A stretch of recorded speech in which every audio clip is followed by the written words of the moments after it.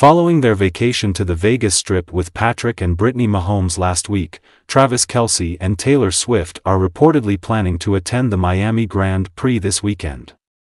Swift's second leg of her Eras tour will start in Paris in late May, and she will be performing in 14 European nations. She and Kelce will enjoy this weekend's Miami Grand Prix at Hard Rock Stadium, though, as reported by the U.S. Sun. Travis notices that Taylor is developing a strong interest in sports, and he is eager to take her there because she wants to learn more about his passions and spend time with his close friends, Brittany and Patrick, an insider told the tabloid.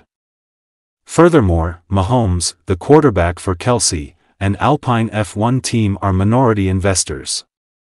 On Sunday, the Miami Grand Prix will begin at 4 p.m. Eastern Time. Swift and Kelce are said to have met Patrick and Brittany for drinks along the Las Vegas Strip prior to their journey to the race.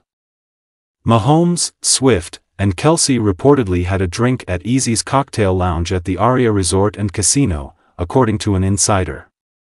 Additionally, during the course of the weekend, Swift and Kelce raised funds for the 15 and the Mahomes charity, which supports children's life.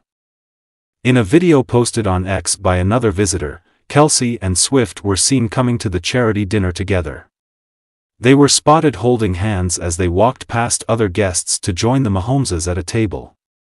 According to one of the auctioneer's Instagram stories, Swift's live concert tickets were eventually put up for sale for $80,000.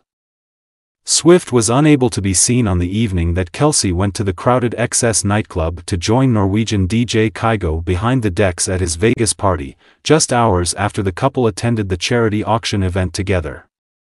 Despite signing a 2-year contract extension with the Chiefs on Monday, Kelce is exempt from attending any off-season activities until at least May 20.